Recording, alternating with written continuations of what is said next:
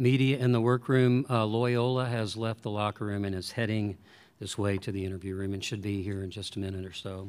Have some announcements to make as we wait for the student athletes and coach to arrive. Those of you working at courtside, please be advised that 2 hours after the conclusion of the second game, the arena crews will begin tearing down the basketball court and press row. So please complete your work here in the media workroom, okay? Transcripts obviously will be distributed here in the arena, but you can find them on this website online, ncaa.com /transcripts. Again, that's ncaa.com/transcripts. Here in the interview room, please silence the cell phones. No flash photography and no video of any kind can take place in this room. Satellite coordinates: Galaxy 17 KU band, transponder 17C, 12044.5 is the horizontal, symbol rate 7.2, and the FEC 5/6, okay? And when you ask your question, please wait for the microphone, and when it does come your way, please state name and affiliation. Thank you.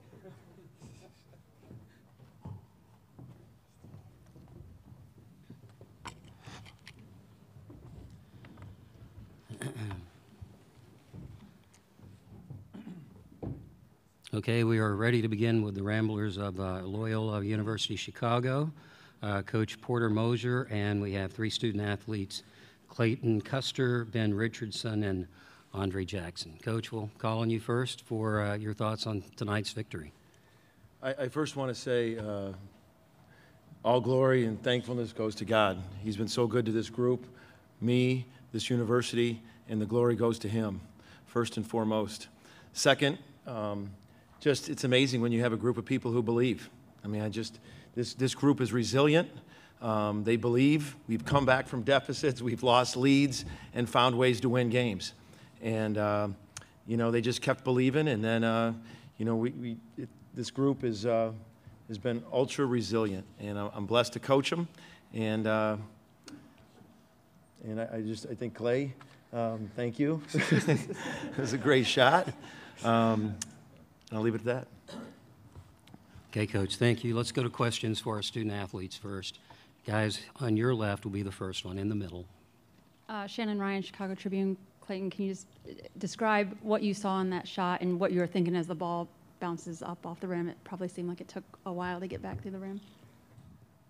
I mean, Coach put me in a position to make a play at the end, and I'm very appreciative of that. I mean, the only thing I can say is glory to God for that one. I mean, the ball bounced up on the rim, and I got a good bounce like that. But the only thing I could think about after the game is that's all the hard work that that you put in to get in a situation like this, and all those those hours. I was waking up early in the morning and working out, and for all that hard work to come up to that lucky bounce is worth it. And I think all the hard work, the basketball gods helped that one go in, and I'm just super blessed to be in this situation right now. We'll stay on the left. Ryan Willett, ESPN San Antonio. Andre and Ben, what does this win mean for your team, advancing to the Sweet 16, both for your team and your school as a whole?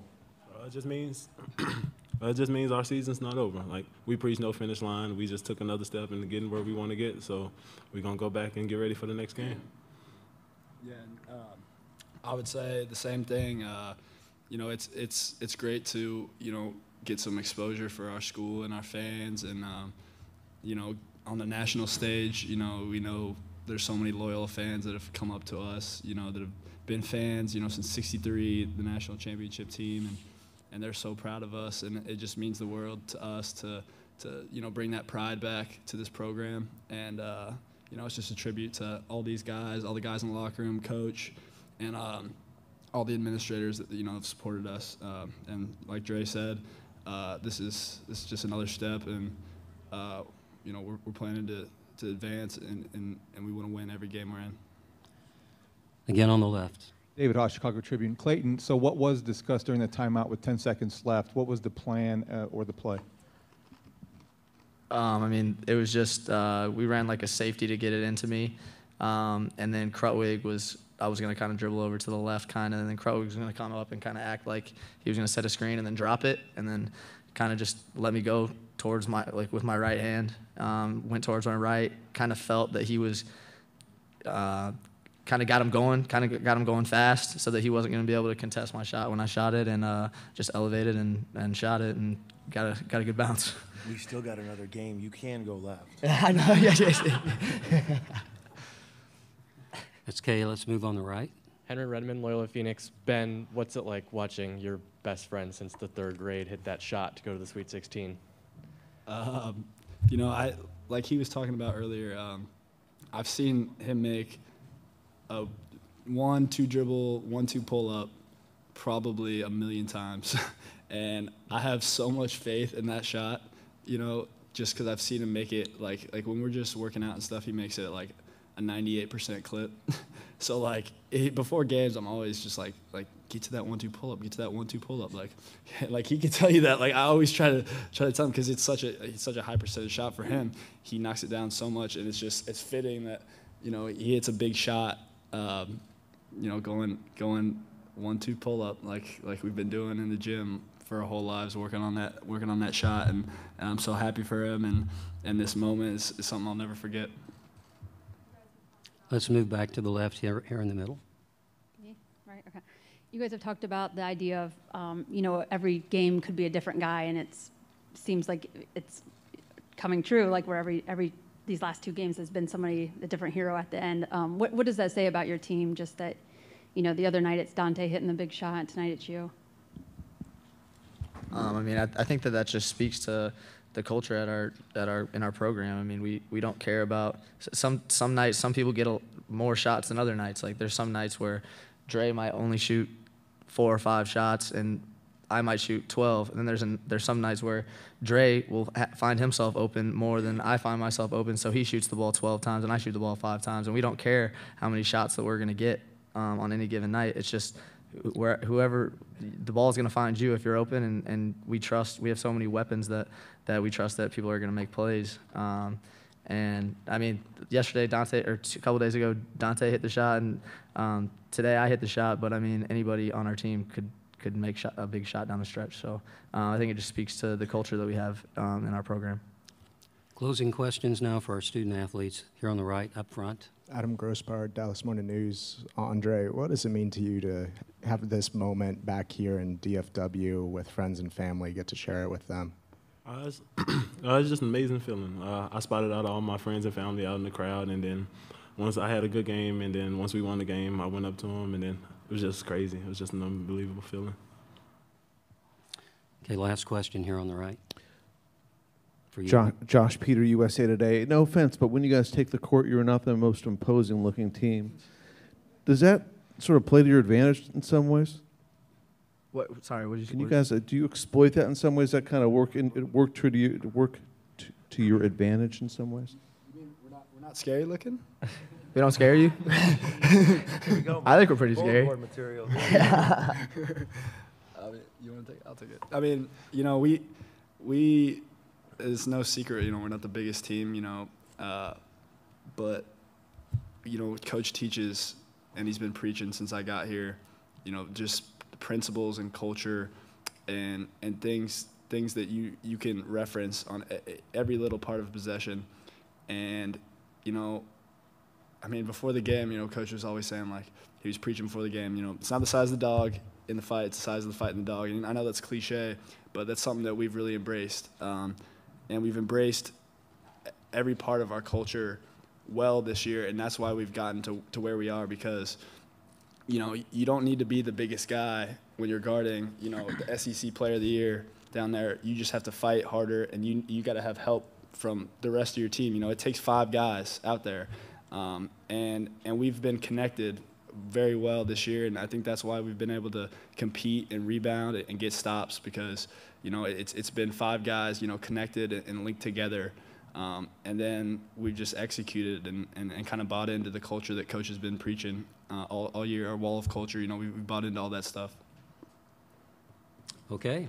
Clayton, Ben, and Andre will let you return to your locker room where you'll have more one-on-one interviews with media. Congratulations on your victory tonight. And thank you for coming, and good luck next week. Questions now for Coach Moser. We'll go in the back on this right side, Coach, first. Kirk Bowles from the Austin American-Statesman. Coach, where are you going to shed this image of the underdog, and Vegas is going to make you the favorite the next 4 games? You know what? Can't talk about Vegas up here. No, like I say at every press conference, listen to these guys. I mean, how unbelievable. I mean, you heard Dante the other day say anybody can make it, and they mean it. I mean, you saw how genuinely happy Ben was for Clay is making that shot. I mean, it's amazing what you can do when you get a group of people believing and that are really tight. I said that since day one, and I've said it for years now. The guys, we have a close-knit culture, and the guys in the locker room pull for each other. They share the ball, and it's just amazing. We really believe. We'll go on Coach's left. Ryan Willett, ESPN San Antonio. Coach, a lot of times after a big win like you had on Thursday, teams have a letdown and they come out flat the next game. What did you do to keep that from happening today?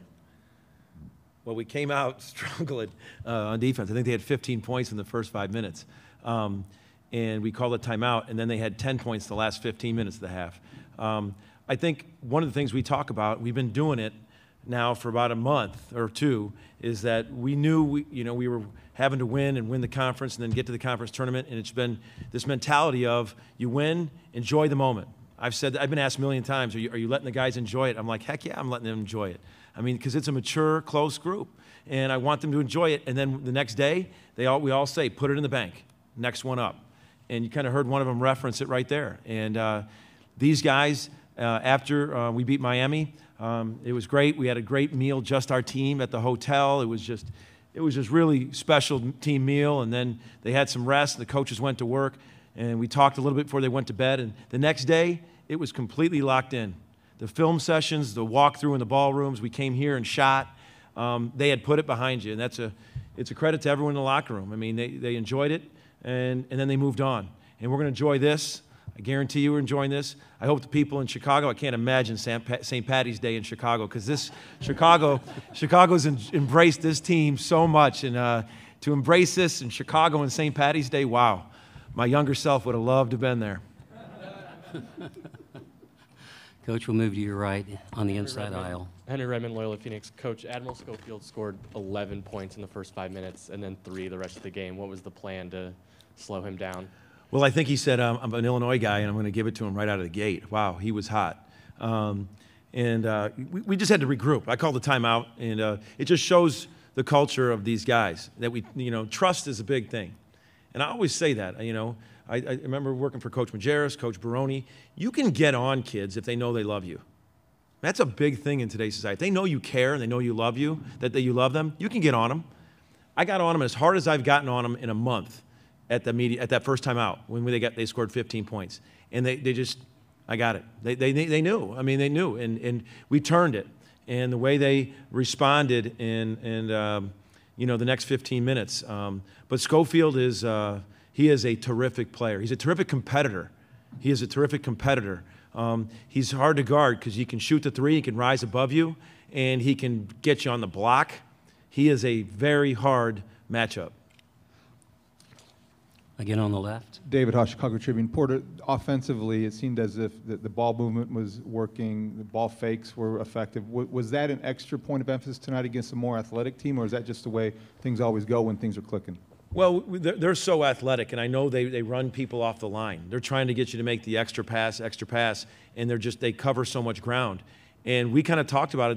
That's what we've been doing all year, is making the extra pass and not just settling because they really cover some ground with their length and athleticism, and they run you off the line. They run you off that line, and we talked about not settling.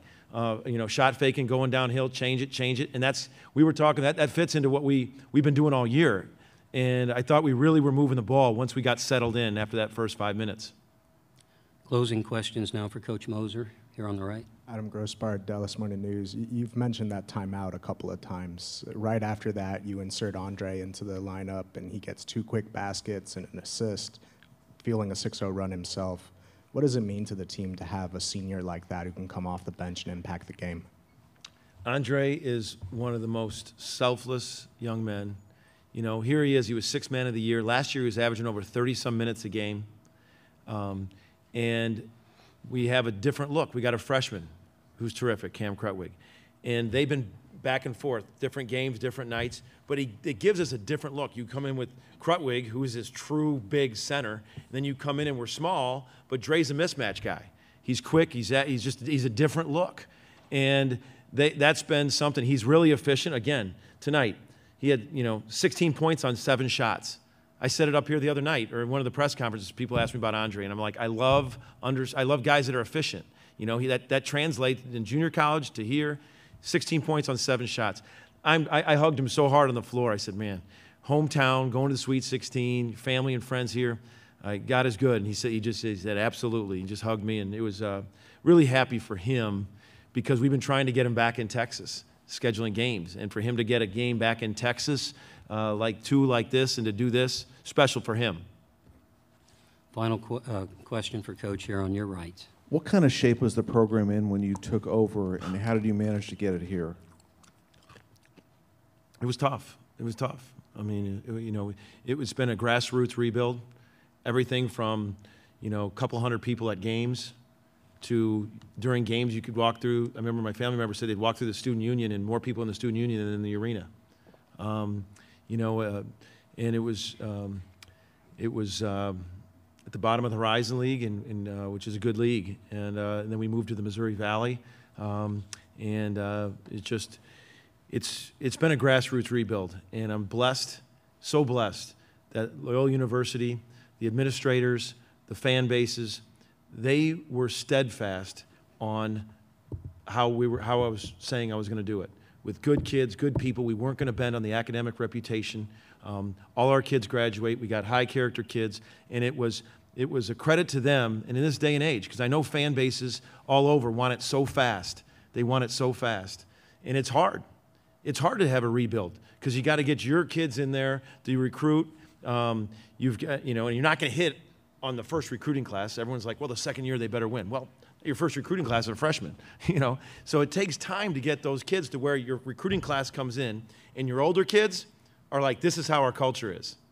And I'm blessed that the university had the same vision.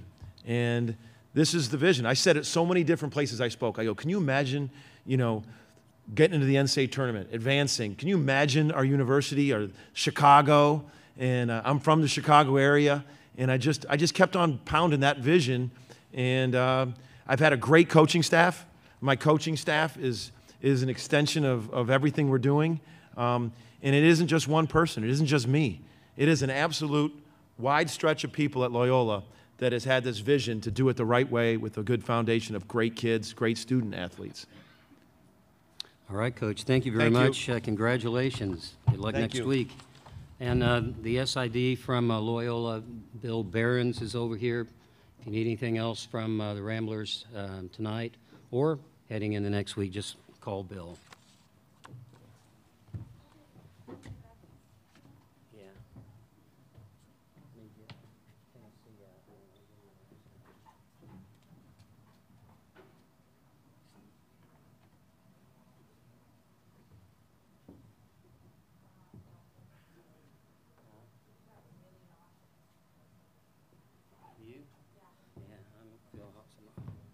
So,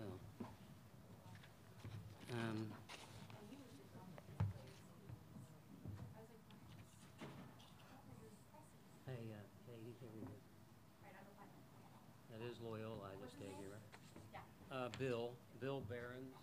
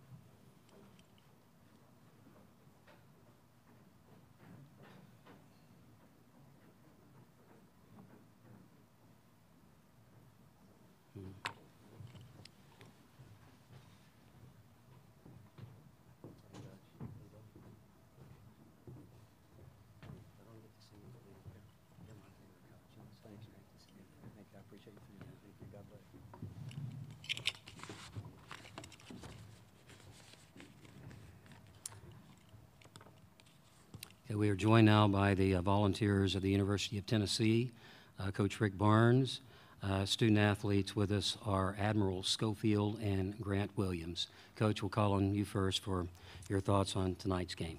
You know, it's always a tough way to lose a basketball game, the buzzer beaters, and but you know, we had the ball with a chance to tie it or go up. We did. They had the ball with a chance to win it, and they did it. And but I can, again, congratulations to Loyola. Got a really nice basketball team, but I am proud of our guys. You know, they kept fighting today, found a way to stay in it, and put themselves in a position to have a chance to win it. And obviously a tough way to lose it, but again, congratulations to Loyola, and we've got a lot to build on going forward. Thank you, Coach. Questions for Grant or Admiral? And we'll come back for Coach in just a bit. Okay, Coach here, guys here on the right, toward the front. Joe Rexer with the Tennessean for both you guys. Obviously, the 15-6 start, they called the timeout, and the game really seemed to flip them from there. What did they do to adjust and change things at that point? Admiral, you want to go first on that? They started making shots. You got it. We just didn't continue to play on the defensive end. We were playing hard, but we weren't really playing smart. So that's basically it. Okay, again on the right. Rob Lewis with VolQuest.com. Admiral, for you, after you picked up the second foul, went to the bench, how hard was it to get back in the groove? You had 11 points in the first 4 minutes. Did you feel like you kind of cooled off? No, I wouldn't say I cooled off. It's just hard to play physical like I do out on the floor. And, you know, that's how the game goes. You know, the refs got to control the game in a certain way, but credit to them. They got in position, and the refs called what they saw.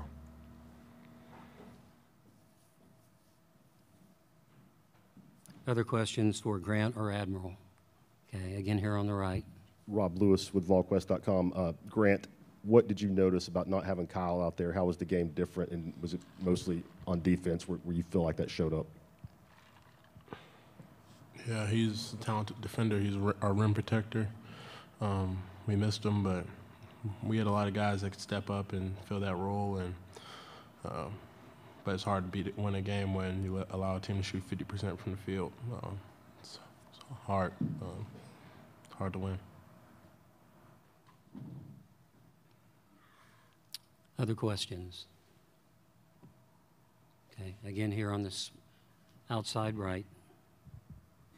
You know, it's tough right now, guys, but can you look at this season and still put in perspective what you guys have done for this program? Well, we worked really hard, and biggest thing is we brought some excitement around the basketball program again. Tough loss, big shot, and for us, you know, it doesn't define who we are.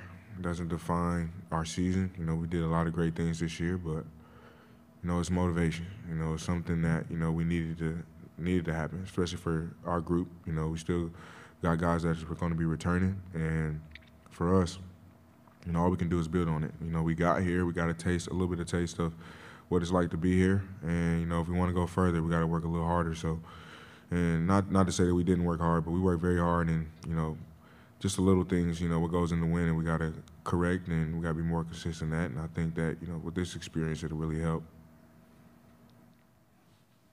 And Grant?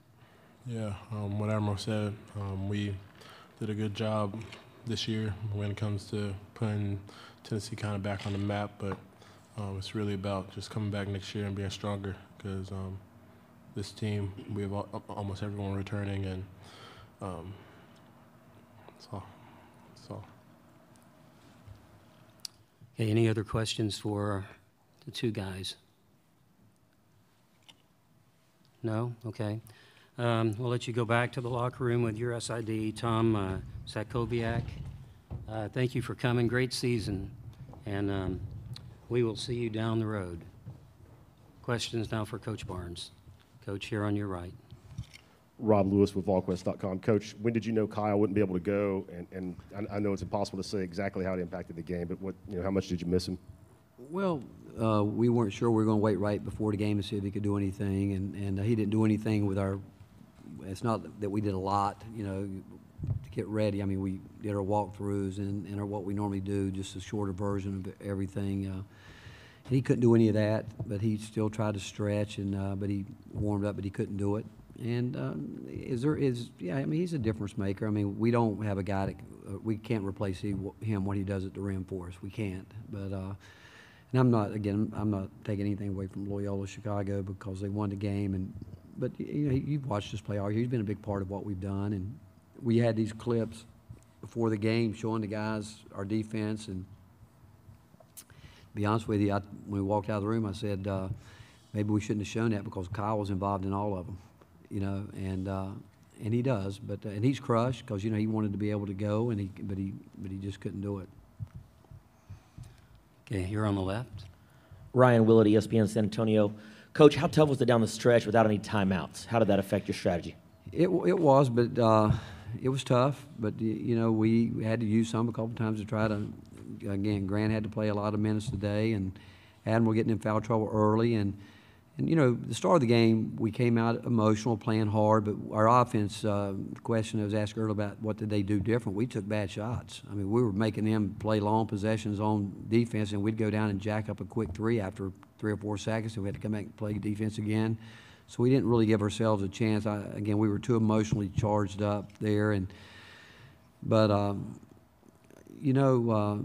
like saving timeouts, especially with teams. I do. I like to do that. But I did tell them if they score what I like to see us doing. To be quite frank, we didn't do it, and I wanted to let the ball roll and set up a play that we have. But again, they're young and emotional, and those things happen. And as much as you talk about it and hope that you prep for it, but because Bone can get the ball, he can cover some distance pretty quickly, but we didn't really get a chance to do it the way we'd like to have done it. But he still got it down there. But I think again, it's the emotional part of it because we guarded it and they made a tough shot. But that's part of the game, guys. There's players capable of making those kind of shots. Okay, here on the right. In the second half, it seemed like they were really emphasizing not letting Grant get the ball. I assume you wanted him to have it more than he got it in the second half?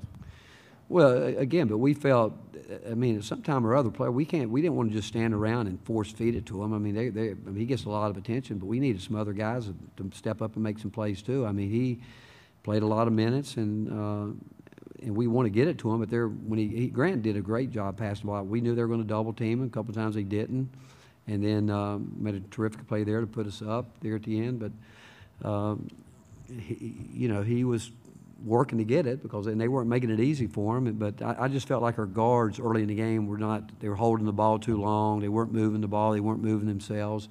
We wanted to drive more. You look at it, we kept talking about drive the ball, and we didn't get enough of that out of our guards. And like I said early, I mean, we took 6 or 7 straight threes where that's just not what we do. And it's emotion. I think it's emotion more than anything, and being, like I said, a little bit too charged up. We'll stay on coaches, right? Rob Lewis again. Coach, just what was your message to the team after the game? You know, they're crushed. I mean, we all are. I mean, and I told them, I said, hey, one, I'm glad it hurts a little bit, because I've had some teams, sometimes you wonder if it hurt deep enough. But I told them once we step back and decompress from all of it, we've done a lot more than certainly what other people thought. But as a group, these guys felt they could win, and they're going to look back on it in a couple weeks and realize that it was a special year. But it also puts us in a different position. We won't be picked to finish 13th next year in the league, or 14th. I think we've been picked there 3 years in a row, either 13th or 14th.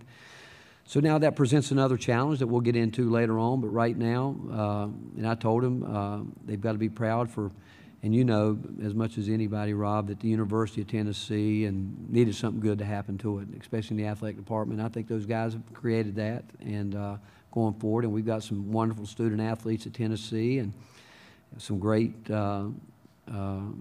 programs, you know, going on. And but I think it was a great year for the university with this basketball team, because it was good. And I told those guys that, and the way our fans got behind us was special, and the fact that they shared a SEC title and came within a couple seconds of getting to the Sweet 16. And but like I told them, they've got to want more. I told them we talked about and they know what our goals are, and one of them will be to try to be in this tournament every year, something you don't take for granted. And I told them coming in here, trying to explain to them, because they had never been part of the NCAA tournament, that none of them had ever participated in. I said to them, when pairings come out, you know, we didn't put up the board or any of that stuff. You know, we just talked about who was right in front of us. And I said, you know, I've seen, I think, everything you can see in terms of this tournament except one thing, and that's a 1 and a 16 beating a 1. And I said, I don't know if it'll happen in my lifetime, but it's going to happen in yours. And the first thing they said to me this morning, they said, well, Coach, I guess you've seen it all, and which I don't think I have, but I've seen a lot of these kind of games where buzzer beaters and you know, teams, and it hurts. It's just, but it's one team hurts, the other team feels good and gets to go on. But I hope this team, like Admiral said, we've got a lot of guys coming back, all but one, and if they can use it as a catalyst to want to get back here and try to go deeper and further, it can be a good thing. Anything else for Coach? Okay. Rob Lewis again, Coach. Just the free throws. You mentioned the guards weren't driving the basketball like you wanted them to. Is that the main problem? I guess did you guys end up shooting 7, perhaps? Well, again, we wanted, you know, going inside is not just throwing the ball to Grant Williams, and I felt like the only time we really drove it hard was the last play of the first half. But I thought again, I told the guys when we were up, not telling the coaches, hey, I mean, everybody going in the game like they had to get a shot off, and so we wanted to drive the ball. We knew they were going to switch. They didn't really do anything that we didn't expect them to do, and but we just didn't. We settled, and I mean, they would have let us do that all night long if we'd have wanted to do that. But at the end, but our guys, I'm proud of them. They hung in there. You know, we had to fight through it. We had to fight through Admiral not playing a while, Kyle obviously not being in it. But again, we came back and that's what we told them. We can just get the ball back and make some plays on the other end, get the lead, put a little pressure back on them. And Grant made a terrific move there. Almost came up with a great turnover. It would have been a great turnover. But then you got to give them. They made a pretty tough shot. They really did. And the ball hit and bounced and goes in. But that's basketball. Any other questions for Coach Barnes? Okay, Coach, we'll let you go. Thank you, and again, congratulations on a fantastic year. Thank you. Appreciate it. God bless you. Okay.